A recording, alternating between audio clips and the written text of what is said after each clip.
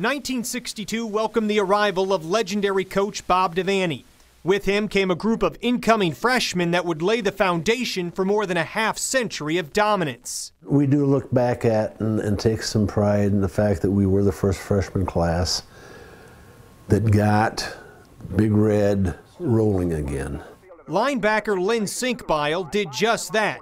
He helped the 65 Huskers to the program's first undefeated regular season in 50 years. Senkbeil, the left linebacker, makes the tackle. Senkbeil collected all Big 8 honors in 1966, the same year when his play against TCU earned him the game ball. Everybody on the defensive unit is involved in one way or the other.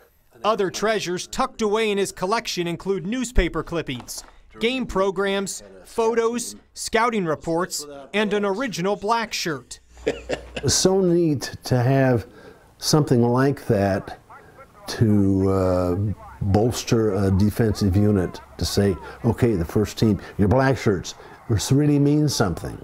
After ending his Cornhusker career as the program's all-time leading tackler, Senkbeil taught for a few years before a lifetime as a carpenter.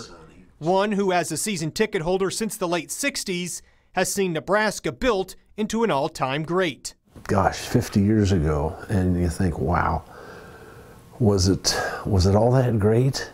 And I think, and I have to say, yeah, it was.